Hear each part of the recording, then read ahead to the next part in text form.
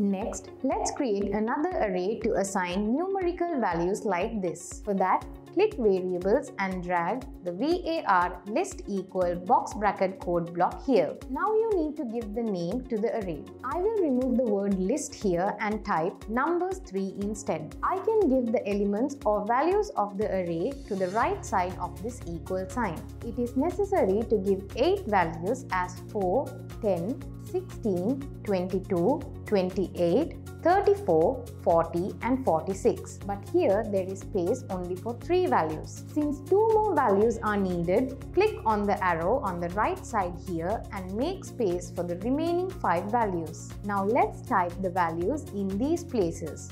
I type as 4, 10, 16, 22, 28, 34, 40, 46. In this way, let's create another array to store the names of the labels from 19 to 27. Here too, we are storing string values, so we drag a code block inside inverted commas as var list equal box bracket under variables. Let's click on the arrow on the right side and prepare space for an element's name. The name of the array to the left side of the equal sign is given as win3. Before that, let's give the elements of the array in inverted commas as label 19, label 20, label 21, label 22, label 23, label 24, label 25, label 26, and label 27. We assigned only 8 values in the numbers 3 array. After value 46 assigned at the end,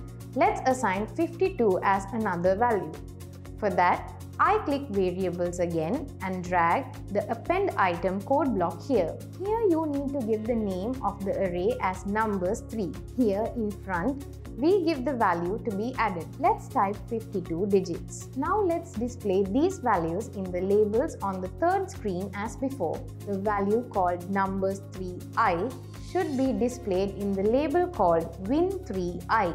First, let's create a loop for that. A for code block in the control section is dragged here. As before, here we will only change the condition. How many elements are there in numbers 3 array? Previously, there were 8 elements.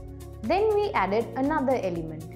Now we have 9 elements. If we give the condition as win3.length instead of I less than numbers 3.length, will all the elements be displayed?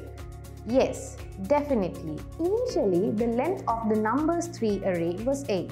Then another element was added, so now the length is 9. Then we drag a list.length code block under variables to the right side of the smaller than sign, remove the word list and name the array as numbers 3.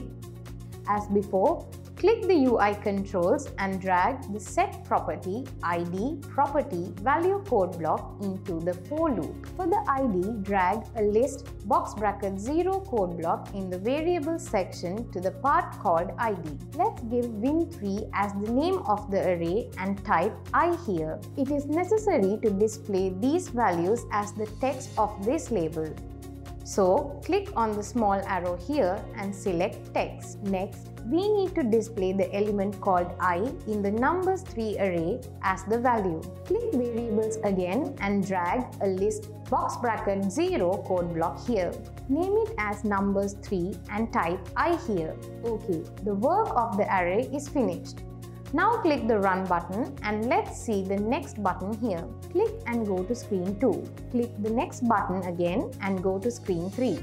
Yes, now the values we have given are displayed in these labels. It is displayed on the label. Good. Now click the Reset button again.